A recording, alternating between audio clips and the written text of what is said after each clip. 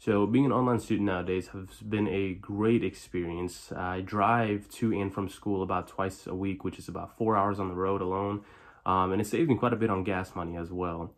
As far as what I like the most, I think it's all the time that I have. I've been able to take all that time and utilize it, not let any of it go to waste. And I think that's one thing that, you know, driving and going to work and the continuous cycle, you kind of miss out on. So yeah.